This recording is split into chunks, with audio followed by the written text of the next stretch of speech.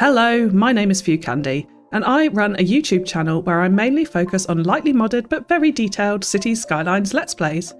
Today I am collaborating with Paradox Interactive to bring you a tutorial for the Cities Skylines mini expansion, Financial Districts. I am playing on PC, but everything in this tutorial will apply to those on consoles too. This mini expansion brings brand new financial opportunities to your city, such as providing banks for your citizens, allowing you to invest in city services, and tons of new assets to boost your central business district with the new financial offices specialisation. I am super excited to walk you through all of these new features across the course of the next two videos. Today we'll be focusing on the stock exchange and investment functions. The stock exchange is one of the key features of the new content. It functions as the city's financial hub, unlocking both investments and banks. Once you reach milestone 6, Big Town, you can find it in the Unique Buildings menu under the new Financial Buildings tab. But this building is far more than a typical unique to increase your city's attractiveness. It also provides a tax bonus to surrounding buildings of the new Financial Offices specialisation, which we will cover in the next video. And it can be upgraded to increase the bonus and unlock even more buildings. To upgrade the stock exchange to the next level, you need to buy and sell investments.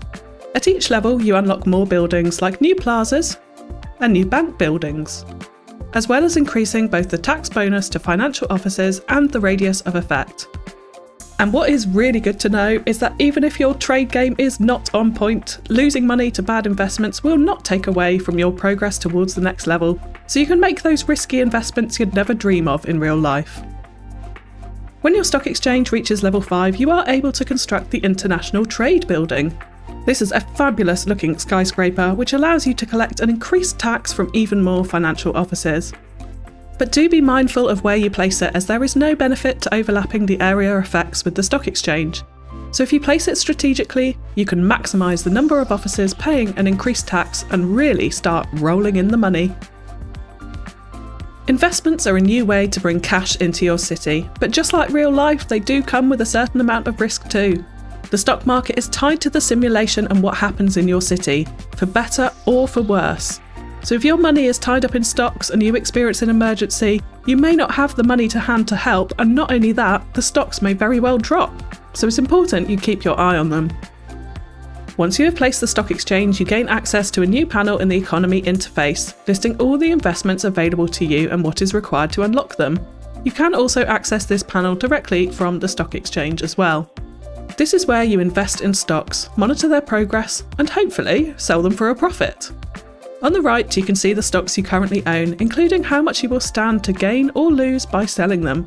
If you hover over any investment with your mouse, you can see the recent changes in price to help you make a decision if now is a good time to buy or sell.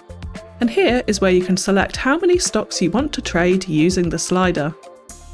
Each investment carries a different risk and potential for success, so choose wisely.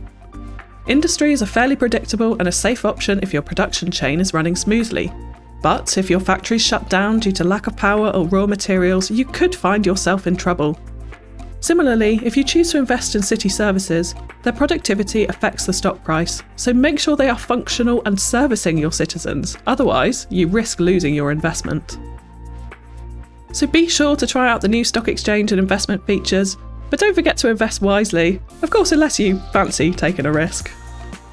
In the next video, I'll talk you through the new banks and financial offices specialisation, take a sneak peek at all the new maps, as well as talking about the new goodies available to you in the latest free update. So make sure you subscribe to this channel so you don't miss it. Thank you so much for tuning in. That's all from me for now, and I'll catch you again next time. Bye bye!